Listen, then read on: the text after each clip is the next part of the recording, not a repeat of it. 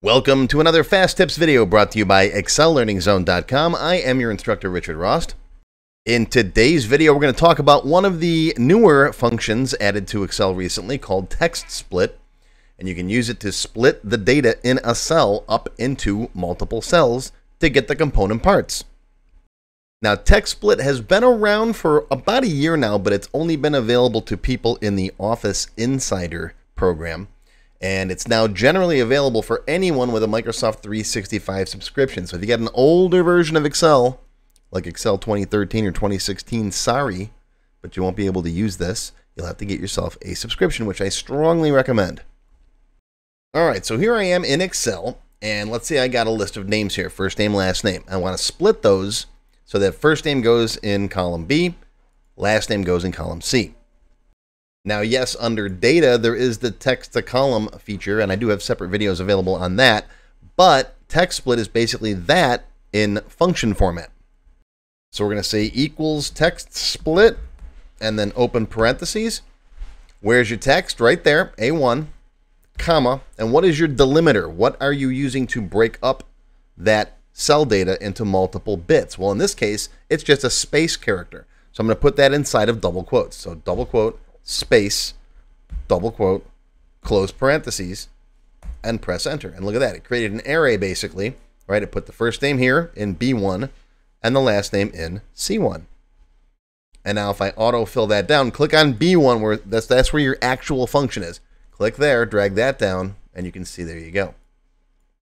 Now the only problem with this is if you get another person like Jean-Luc Picard, who actually has 3 separate names there, if you click and drag it down now, you're going to get your array spilling over into 3 different columns there. So just keep that in mind. Let's take a look at another example. I got some addresses here, right? I got the address, city, state, and zip code, and they're separated by commas. All right, so once again, equals text. Now you can just type in text S, and then once you get the text split in there, hit tab. Okay, your text is right there, comma. Now this time our delimiter is a comma.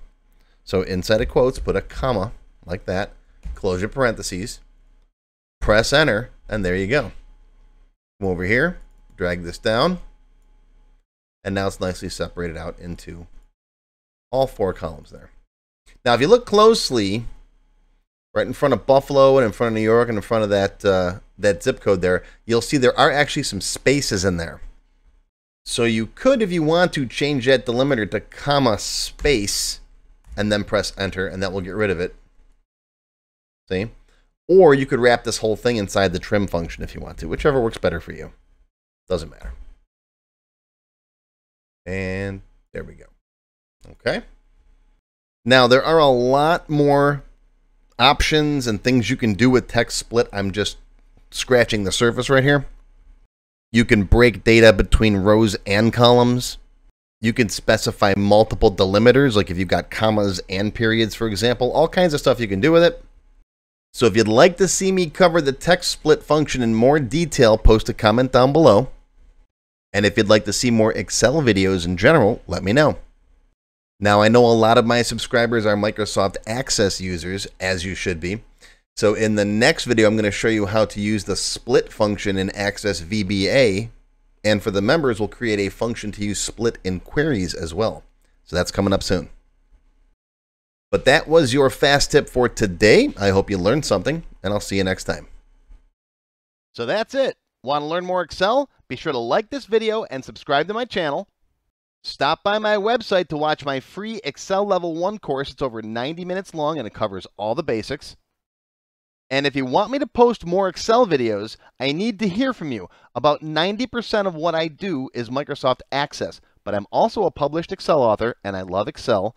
So if you want to see me post more free Excel videos, post a comment below and let me know. Say, hey, I want more Excel.